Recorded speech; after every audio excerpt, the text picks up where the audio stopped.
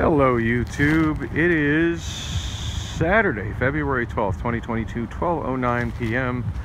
and I have had a lot happen since the last crappy Obama phone video, and I wasn't able to shoot any more crappy Obama phone videos because the crappy Obama phone ran out of space, and the shop that by Bullocks that I was having fix my iPhone messed it up really bad. Fortunately, this store here did an amazing job fixing it all up. And granted, like, what the other guy did was probably covered in his warranty, but I was just so paranoid about the other guy in attempting to fix it more, bricking it and destroying it, and me losing the last like 3 days of these vlogs, which haven't been uploaded yet. So really happy with the store here. It's called iRepair on the southeast corner of 16th Street and Bethany Home. So definitely will be bringing some more devices their way. He actually seems really positive about fixing my last iPhone from before this one, which has a board level issue. You know, there've been some red flags with me in that little cell phone repair store next to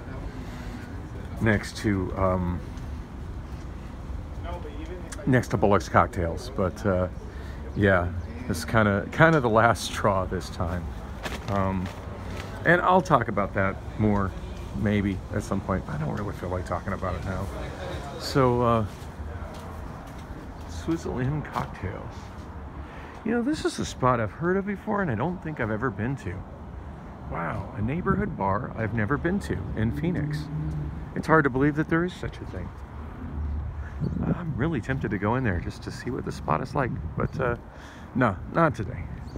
Other things I'm trying to take care of today, and it looks like I found a fun shortcut from that bar to Bethany Home Road. So I think what I'm going to do right now, not that the bill is due anytime soon, but since I'm kind of money ahead due to my second payday from Amazon, first one with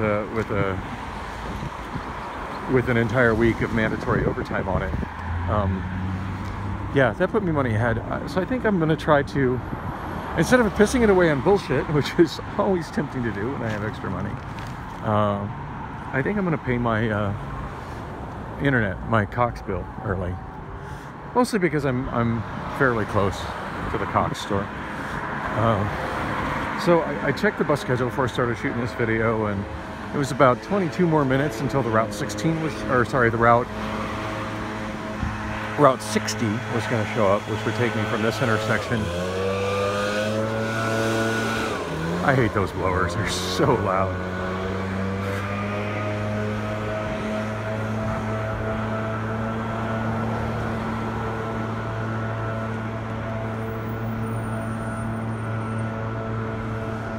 I'm not even trying to talk over that damn thing.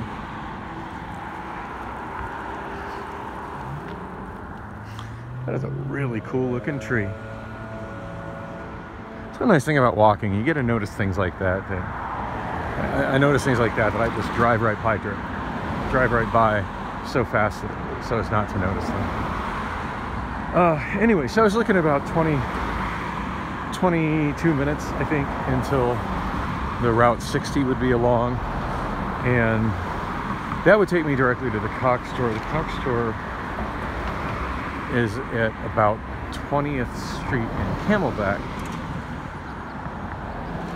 So yeah, the Route 16 goes south on 16th Street from Bethany Home to Camelback, and then it turns and goes east for a mile to 24th Street. Or I could have, well, that actually was going to be my next bus, because I had just barely missed the 16 southbound, because I was also considering taking the 16 and just walking down Camelback. But it's a really beautiful day out today, and I'm just so happy to be able to shoot a vlog again on my iPhone. Yeah, I've spent pretty much since 6 p.m. yesterday thinking that it may have been completely bricked, and trying to thank you, The guy was nice enough to yield to me. And thinking that it may have been completely destroyed. Because, yeah, things with it were that bad. And I've already had to say this story to like 4 different people, including the guy who just fixed it. So I don't feel like reliving it. Just suffice it to say, the phone was fucked up. And the worst thing about it was not only was it fucked up, but when I got it back from the repair guy, he just tried to normalize the entire thing and blow smoke up my ass, and then try to tell me that the problem was due to the fact that I hadn't installed the latest iOS update. Yeah, none of that. And even I got this repair shop was like, that's insane, none of that. I mean, you know, if you don't have the absolute latest version of iOS, it's not going to cause the problems you're having. You know, at best, that's going to give you some apps that don't work. Now, I am going to, when I get home, install that latest iOS update, and I'm crossing my fingers that maybe it'll fix the error that I've been having since I started this vlog of the phone telling me I'm out of space when I'm not out of space. But yeah, it was the screen was just, the brand new screen was really dark and illegible over about 30% of it, and it also had eeny, meeny, miny, south. Wow, and this street has no sidewalks.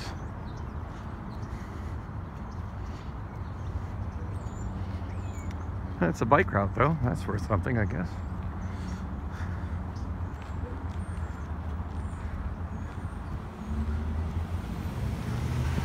Hopefully I'll be safe just walking here. Not too much vehicle traffic on this road, so in spite of the fact that it doesn't have sidewalks, I should be okay walking on the edge. Those are some famous last words, right? I should have been okay Friday, or sorry, should have been okay Monday, walking on the sidewalk, and I got hit by a car. So yeah, pardon me for not feeling very safe trying to share an environment with gigantic trucks like that. Anyway, yeah, I don't know if it's, you know, it's probably gonna end up taking me 20 minutes to do this walk versus 20 minutes waiting for the bus. I don't know. It's a crapshoot, which is quicker, walking or waiting for the Route 60 over there. But I'm walking because it's a beautiful day, and I think at this point I'm about a third of the way done with my walk. So, gosh, what the hell was I gonna talk about other than, holy shit, I thought my phone was destroyed. Let's see, since the last video, what has happened? I think the last video was me coming out of, yeah, I remember now, it was me coming out of the Wells Fargo Bank near Christown, and them being super helpful there and getting me access to their Wi-Fi on the crap-ass new service Obama phone, so I could use the Wells Fargo app to freeze my missing debit card, and in spite of the fact that I didn't even have my driver's license. Got the driver's license problem mostly resolved. Priscilla helped me out with that this morning. In fact, the last time, I lose shit. Have you all noticed that? That's a recurring theme in this vlog. I lose shit.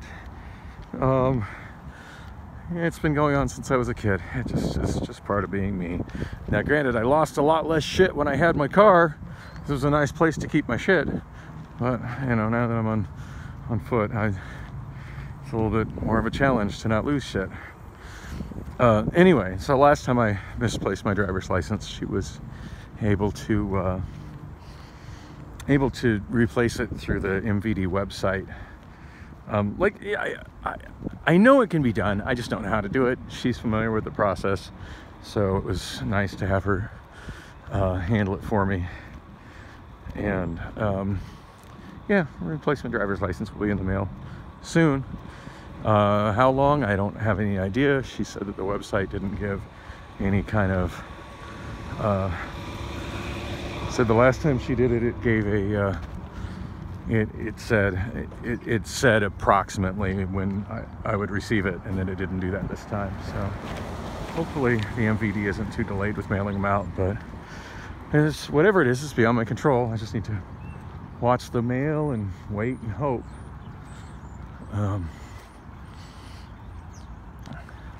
So yeah, that's one problem that's handled.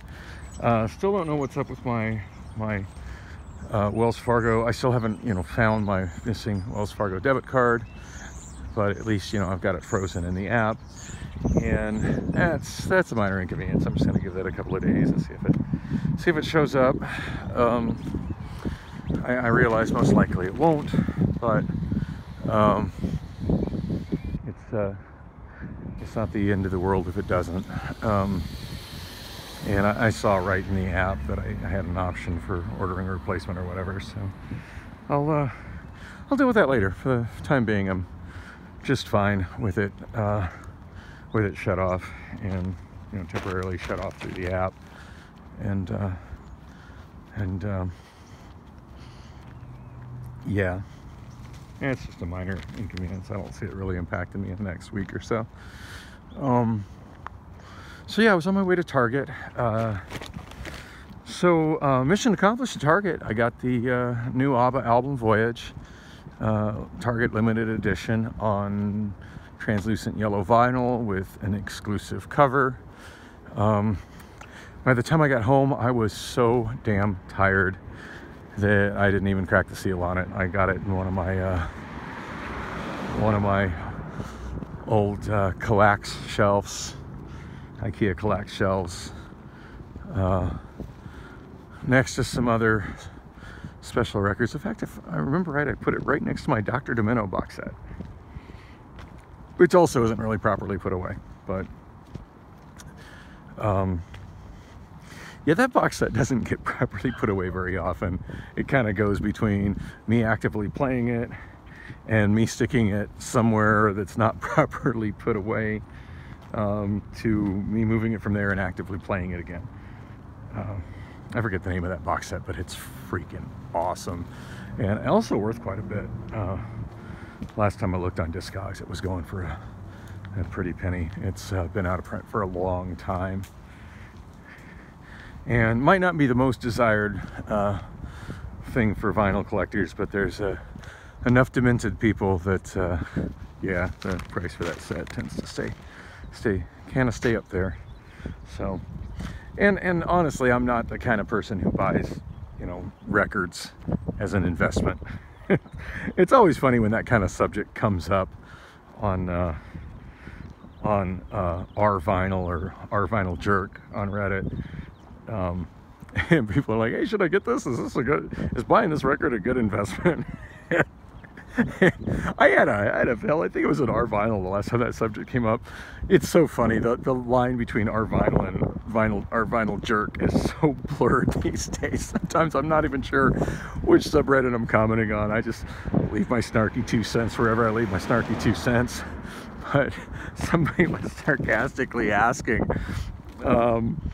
like somebody had said something about, yeah, vinyl is not a good investment. You should invest in, these are good investment strategies, blah, blah, blah. By the way, I'm a investment counselor or something like that. I forget what the hell his title was, but I mean, the guy works in finance. Like, this is what he does for a living. He throws that in.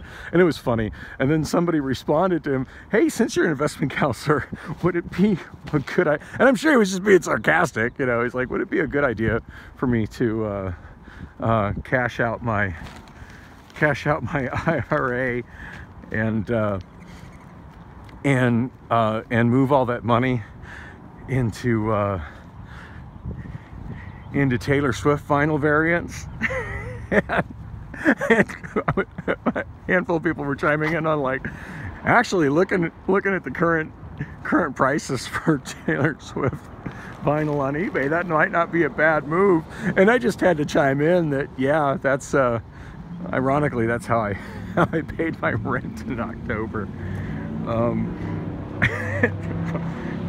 Taylor Swift, it's saying vinyl is not a good investment, but straight up, Taylor Swift vinyl was probably my overall best investment last year. in terms of, or should I say the year before, and my best investment in 2020 in terms of return on investment.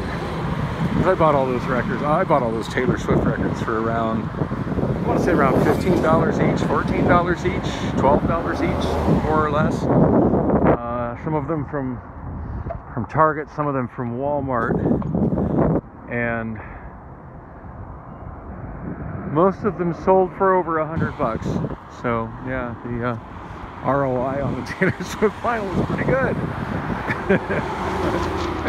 It's just funny, like this whole thread of oh yeah, the vinyl's a terrible investment. What should I do it on Taylor Swift vinyl? Actually, Taylor Swift vinyl may be the exception. Wow, it's been a long time since I got through this part of town. These townhouses are brand new. Never even noticed those before. So I'm walking southbound on, I think, 18th Street. Yeah, 18th Street. And I've got a sidewalk now. Yay. Just crossed Missouri. You know, different places in Phoenix have had different surges in home values, and this is a neighborhood that has really gone up in value in terms of what the houses were selling for a decade ago and what they're selling for now. And you can see there's like a lot of homes that are very custom here, and most of these, what happens is the investors buy them and then take advantage of the whole, if you leave a certain percent of the original structure standing, that it's a remodel, not a new build. I'd be willing to bet money that White House with the black roof was a remodel, not a rebuild.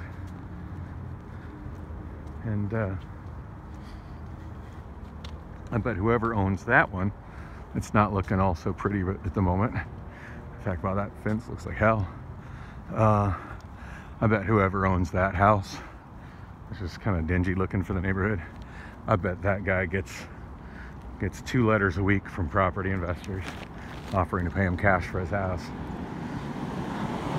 And that's all the sidewalk I get. Apparently that sidewalk was put in by whatever developer put in these townhouses. I can only imagine what those townhouses sell for. Probably starting in the low 600s to live in something that's ugly and boxy and has no yard. That's a hard pass for me, dog. Yeah, I would love to own a house in this neighborhood, but I would say that ship has permanently sailed. Oh, yeah, I need to not be worrying about buying a house as much as, you know, having a reliable, drivable car. Probably a better cell phone situation, although so far so good since the repair from the second shop. He replaced my battery, which was kind of, I know it was kind of going. I do think that the last repair shop fucked it up. I think he did something that cooked what was left of my battery. But I think the last time I checked it, it was at like, I want to say 86% health, 88% health, something like that. And I was looking in the iPhone 6S subreddit, because yeah, there's a subreddit for that. And the general consensus is that by the time it's in the low 80s, it's time to replace it. So, so that's fine. The guy at the repair shop that I just left, the one on 16th Street in 16th Street in Bethany Home, I described what was up with the screen. He said most likely that it was a bad screen. Sometimes they're like that. Just, you know, replacement screens are just bad from the manufacturer, and that's why you really want to test them before you fully install them. I want to share this. Sorry, I'm just getting sidetracked and making not a lot of sense, but that's kind of normal for this blog. So I'm at the corner of 18th Street and Oregon. I wasn't sure which street this was. And I just kind of wanted to show how the street has a house on the north, a house on the south, and a big old wall. This is one of those neighborhoods that was cut in half by the building of a freeway. Yeah, I don't think that was a racial thing. I don't think the freeway was used to divide whites from blacks. This was a pretty solidly white neighborhood on both sides of that retaining wall. Interesting. There would be an alley there, and it's fenced off, but it looks like an easement. It doesn't look like the property owner on the north or the south of the alley has claimed that alley. It's fenced off by somebody. That's interesting. At least I find stuff like that interesting. That's a pretty neat little playground in the front yard going on there. Never noticed that before. I like it. Wow, quite the interesting custom modifications on that house. I dig it. Wow, this guy's definitely got some kids going on. Look at that. We got a trampoline in the backyard. A whole other 2 different trampoline cages and some other kind of playground structure going on there. Neat. I miss having a private yard to do that kind of stuff with. Oh, we got a zoning adjustment going on for that property. See, there's been quite a remodel there. I can see where a door has been moved. My guess is they're probably trying to get a variance to turn that into a duplex. And that one's still got the alley there, and it looks like the Phoenix Waste Management Department has just enough alley to back in and empty those trash cans and then drive out, or maybe drive in and back out. Yeah, the alley just goes to the wall and ends. Interesting.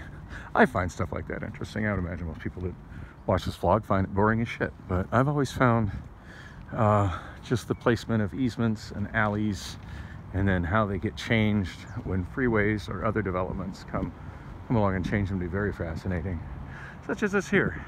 Here we have Orange Drive, and just like the last street, it's been turned into a stub with one house on the north, one house on the south. I almost wonder the necessity of the stub. Like, what would it take for both of these homeowners to actually buy this street and make it their private property and split it amongst themselves and just have the curb there on 18th Street? But I guess then they have to change their address to North 18th Street instead of East Orange Drive. And what I was trying to show, I don't know what the hell I was thinking, because as I walked towards the wall where the freeway is, I obviously I can't see over it, but what I was seeing when I was back here at 18th Street, looking down this little stub of what's left of Orange Drive, most definitely Orange Drive, before the 51 Squaw Peak Parkway was built, went straight across, probably all the way to 16th Street, if memory serves. But what you can see on the other side, a little bit, is clearly a large apartment building. So I would imagine that when that street got bought up by ADOT to build the freeway, they probably just bought every damn house all the way across and then turned around and flipped that property to the developer who built those big apartments on the other side. This one's interesting. Now here you can see the whole thing like an easement has been purchased by a property owner, because you got the remnants of the driveway for the alley, and this is where the alley would be. And here you can see where the original fence ended there, and a new fence has been built here with a gate right up against what was the other neighbor's fence that went up to the alley. And I can kind of see, just looking through the slats in the fence, that they've expanded their backyard and put in a swimming pool.